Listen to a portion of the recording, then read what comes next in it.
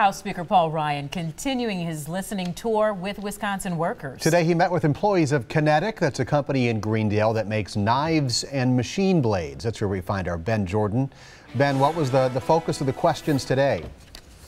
Steve and Shannon, today Paul Ryan said it is time to cut taxes for businesses and employees. He would like to see that accomplished sometime this fall.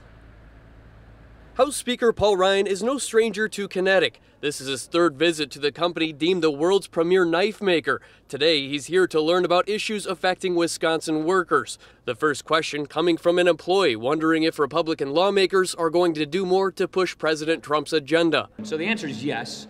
I serve not just as your congressman, but also as Speaker of the House. Ryan was quick to the blame game, saying the House has passed more than 300 bills this year, but 260 of those are sitting in the Senate. For a bill to become a law, got to go through the House, then the Senate, clean up the differences, then the president's desk. One of President Trump's largest campaign promises was tax reform. Speaker Ryan says if there's one major item the federal government gets accomplished before the end of the year, it will be tax cuts for businesses. The average tax rate on businesses in the world is 22.5%. The top tax rate on this business is 44.6%. And personal income. Shrink our tax brackets from 7 to 3, increase what we call the standard deduction, so that you don't have to itemize your taxes.